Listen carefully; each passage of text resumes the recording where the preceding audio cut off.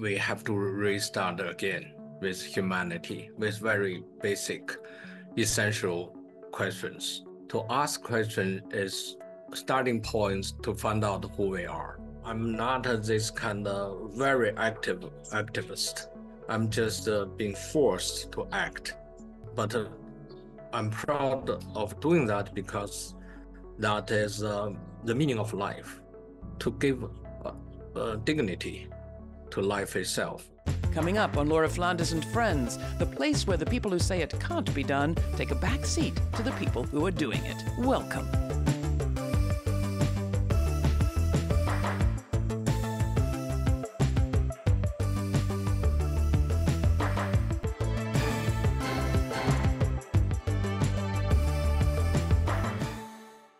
How do we keep the doors of our minds open to possibility and to fresh questions in a time when so many avenues to peace, justice, health, and fresh thinking seem cut off or out of reach? In his recent graphic memoir titled ZODIAC, the world-renowned artist Ai Weiwei writes that artists have a special role. They should ignite stories, fight for freedom, and help us hope. Over his long, defiant career, Ai Weiwei has done just that, using his art in a wide variety of media. His works, such as Sunflower Seeds and Remembering, confront issues of censorship and human rights abuses in China. In a recent show, he asked questions of an AI chatbot, among which is there hope for peace? Ai Weiwei has faced censorship by the Chinese government and also in the West. He had a show cancelled not so long ago in London after he expressed support for Palestinian rights. In 2011, he was arrested at the Beijing airport and held for 81 days without charge. He's been living in exile since 2015. He's joining me today from where he stays now with his family in Portugal, and it is my great honor and privilege to welcome to our program Ai Weiwei. It is such a pleasure to have you here on the program with me, and I'm going to ask you the question that I begin all of our conversations with, simply to perhaps ground ourselves. Who or what is uppermost in your mind or on your heart as we start to speak today? Well, at this moment, nothing more. We cannot really erase the images of the people in Palestine. This is nobody can really erase those images. And we never had time like this, not in my life, and not in anybody's life. The images has been so massively covered and brutally showing in front of the public. You just wrapped up a project in London that beamed on the lights of Piccadilly Circus, in which you asked an artificial intelligence chatbot about the meaning of life. 81 questions. It was described, I saw, as an 81-day quest for enlightenment.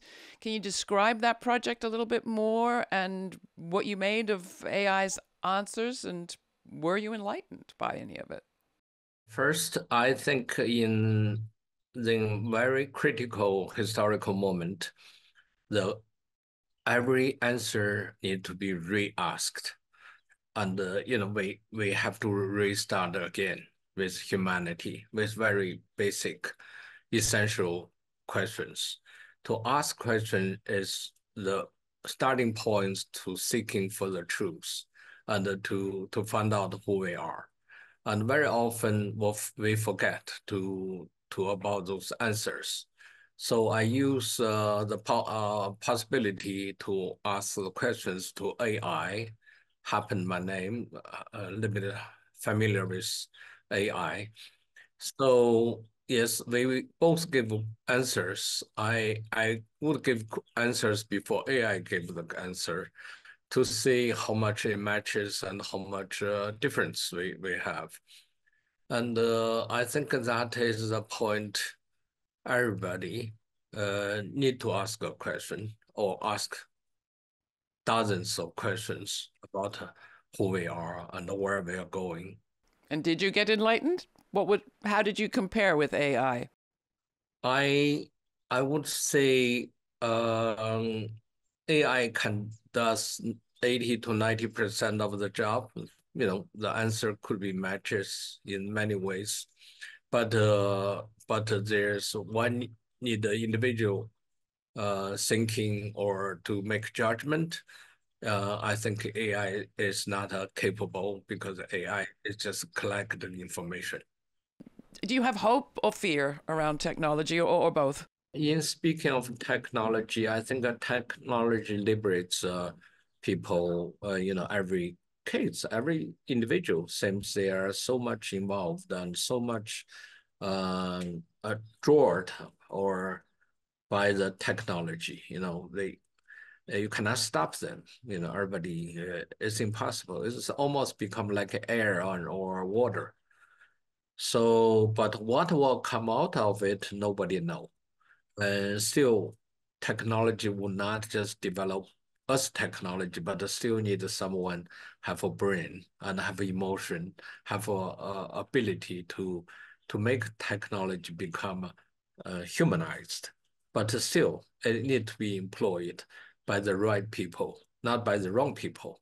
Still can be very evil, but can be very dangerous to humanity. The other thing, AI is not Israel in terms of living in a body with a human type physical experience. Your 81 questions, of course, based on your 81 days of imprisonment. How do you think those days changed you? And now, do you think of yourself as free? Do you feel free? I never feel free, no matter what, in the this kind of confinement or outside the confinement. The inner struggle is not just with the existing condition, but also within ourselves. How do we make judgment? How do we make a move or not make a move? So those things are really we have to ask every second. So in that sense, freedom is only intention to get free, but rather you can never really achieve it. You write a lot, though, about the function and the role of the artist. In Zodiac and elsewhere, you've addressed this question. What do you think is your job? I think that my job, there's a job, and even I've never been really hired, but still there's a duty. Duty means relate to if you think you have any rights, you would have a responsibility, and you have to pay for whatever you get.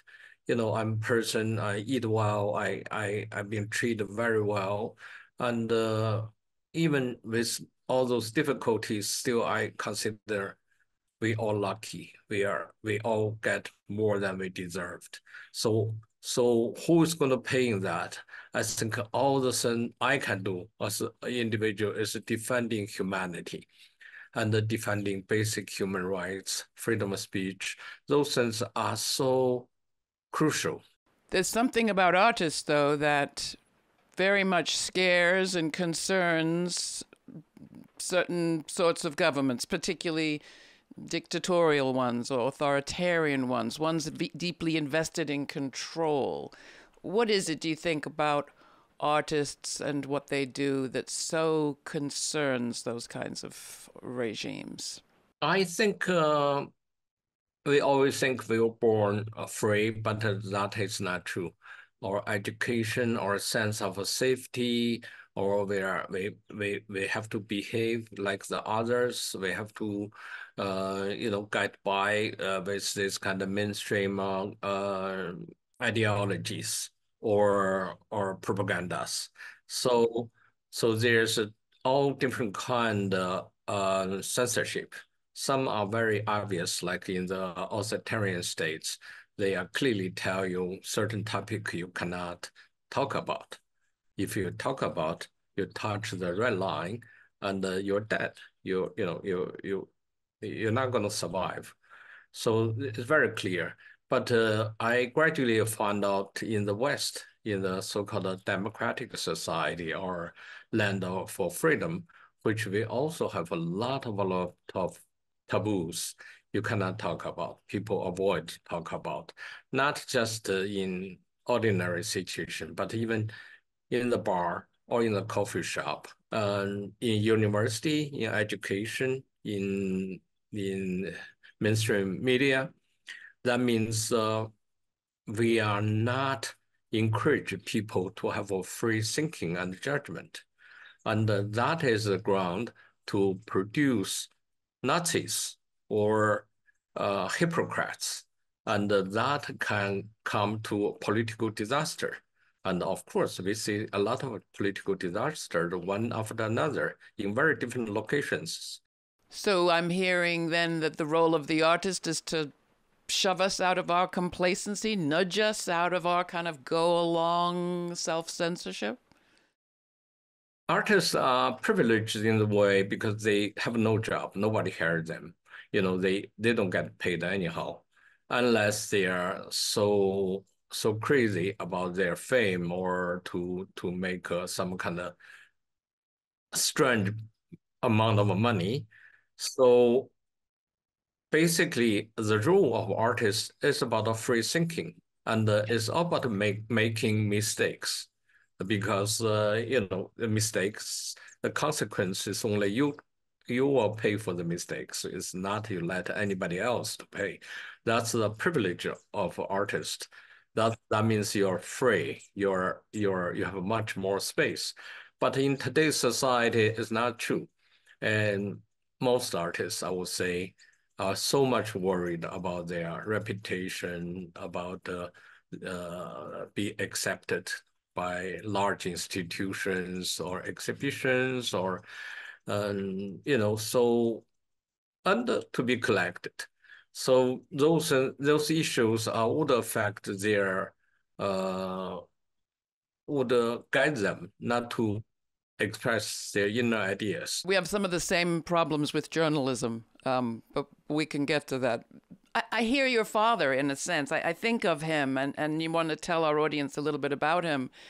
If he looked at you today and heard you talking about freedom, what do you think he would say? I mean, he experienced government suppression very clearly. You're talking about something a little more subtle, perhaps. But what would he be surprised by the situation we find ourselves in today? I think my father lived his life under very strong political censorship, and he paid his lifetime for that. He was exiled, he was in jail, not for 1 year, but over 20 years. And I grew up with him. I don't think he will be surprised for me to fight to defend the freedom of speech. And I think he would be proud if he knows I'm doing that. But of course, he will be worried because he knows this kind of condition, in most cases, you cannot win. We started by talking about those images from Gaza. How do you decide to work on subjects of migration or incarceration, or as you did, the naming of the children killed in the earthquake in Sichuan? I made my how do you say my comment or it's kind of commentary only because those topics I cannot avoid to escape from. Very often people would ask me, "What's your opinion?" So I have to honest to give out my opinion. I cannot say uh, I don't have any opinion about it. But I'm not this kind of very active activist. I'm just being forced to act. But I'm proud of doing that because that is the meaning of life, to give dignity to life itself rather than anything else. But you were pushed to focus on migrants, to focus. Yes, I was migrant even in my country. My father was exiled, so we always being discriminated. We never had a place we can call home. So I always wondering why those people have to leave their home. It doesn't make any sense. Even if it's poor, they will not leave their home willingly, just take their children, do all those risks across the ocean and go to a land with no language, no religious similarity. And how can they survive? It's not possible. So I always wondering how that would happen. So that kind of curiosity leading me to want to know more about them and about how the other people look at them. What is the political policies or positions people handling those people? When you made your film Flow, Human flow, Human yes. Flow, the migration, the numbers of migrants and people displaced, I looked it up, was like half of what it is today. And you make the point that the number of borders was much more than it had been at the end of the Cold War, so-called, the bringing down of the Berlin Wall. Today, the question of home and homeland is up again. And I wonder, looking to Palestine, looking to Israel, looking all around the world as we see people moving and fighting for a place to call home, what is home to you? Uh, Too late to find a home for me. I have been in China for a very long time, over 40 years. I couldn't call it home. I speak Chinese language. My father is the most respectful poet today, and I cannot call it home because we just do not have same kind of ideology and values we can share. And I cannot speak freely in a place then you don't call it home. And yes, I've been in the United States for 12 years. Then I've been in Europe almost 10 years now. I still feel quite foreign in outside China. So I would not think there will be a location I call home, but which is fine. They give me opportunity to know more, to know more difficult situations, and to know there's a lot of people. They're just not privileged. And the whole world are facing a dramatic change, and this situation getting more common. Well, so maybe this is a positive, not to diminish people's right not to be displaced and forcibly moved, but we spoke to Angela Davis not so long ago, and I asked her about nations and nation states and whether this idea that we have of a nation state is maybe out of date, and we need to reinvent. And I think I'd ask you that same question. How do you relate to the idea of a state? You've been subject to the power of one. You saw your father be persecuted by one as well. Maybe we need something else. Maybe we just need to call the planet home.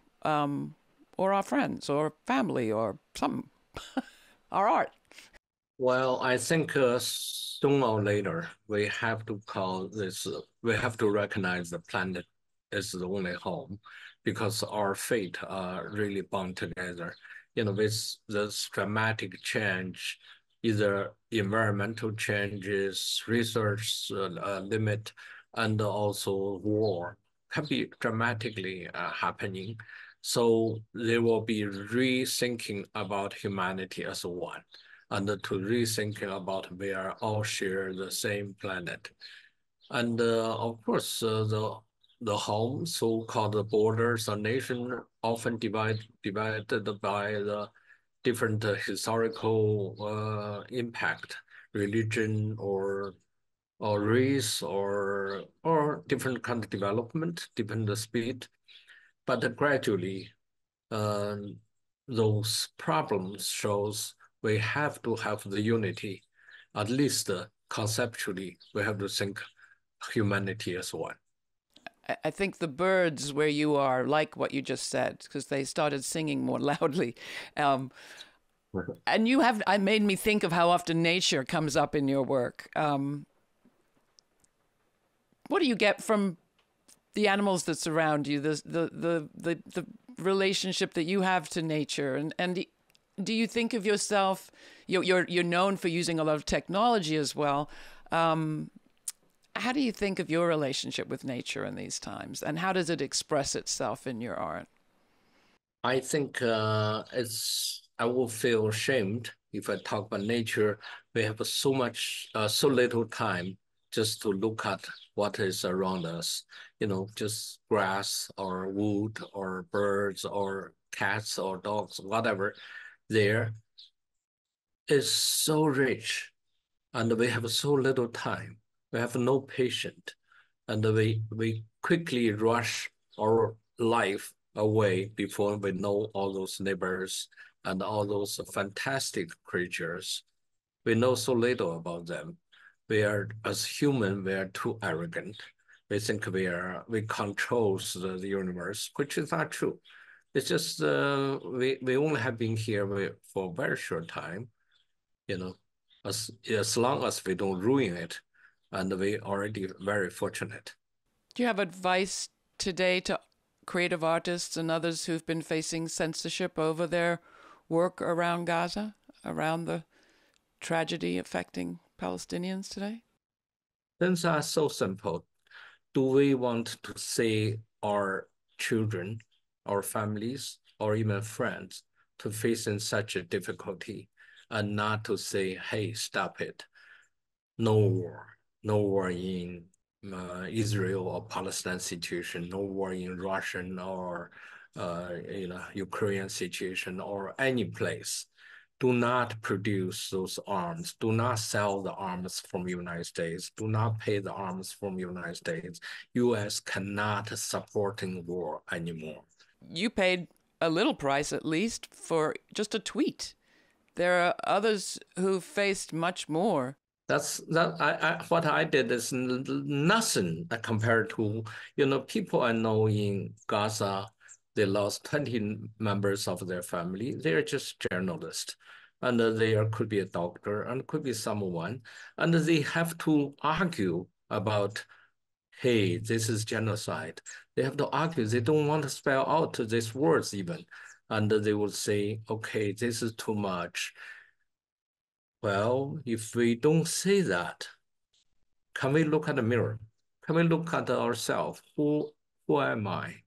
And this is can be totally wrong. We are still existing in this world, not speak out the truth.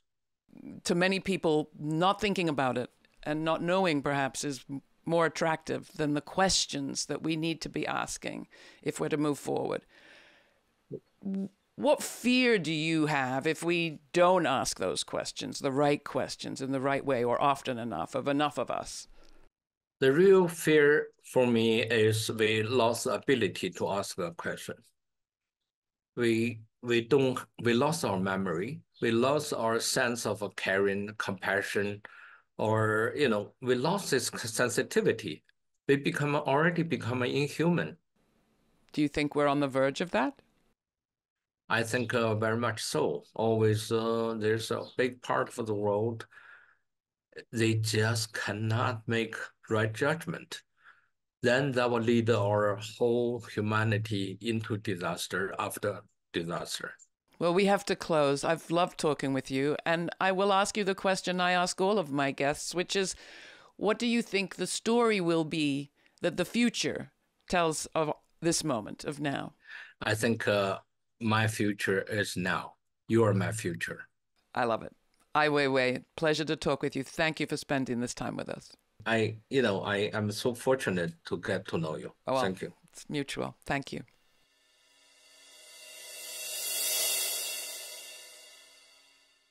I enjoyed my conversation with Ai Weiwei, as you can probably tell, and there is much more of it. In the uncut version, we talk a bit about his cats. He had 40 of them when he lived in China, and one learned how to open doors for itself. Ai Weiwei is very impressed with the genius of that cat, as well he should be, but I'm particularly interested in those other 39. Were they happy enough to sit back and let that one do their door opening for them, or were they simply never struck by the question of their confinement? As I think about questions, I'm struck by the actions of so many Jewish Americans this Passover who took their Seder ritual, which is all about asking questions, out of private space into public space, where they raised real questions about liberation and freedom and justice for all, and the place that each one of us has in that project.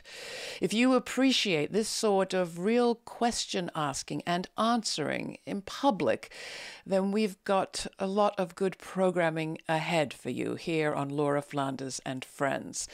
If you want to get your own access to the uncut version of today's show or every show, then you can through a subscription to our free podcast, or the information's at our website. And in the meantime, till the next time, stay kind, stay curious. For Laura Flanders and Friends, I'm Laura. Thanks for joining us. For more on this episode and other forward-thinking content, subscribe to our free newsletter for updates, my commentaries, and our full uncut conversations. We also have a podcast. It's all at lauraflanders.org.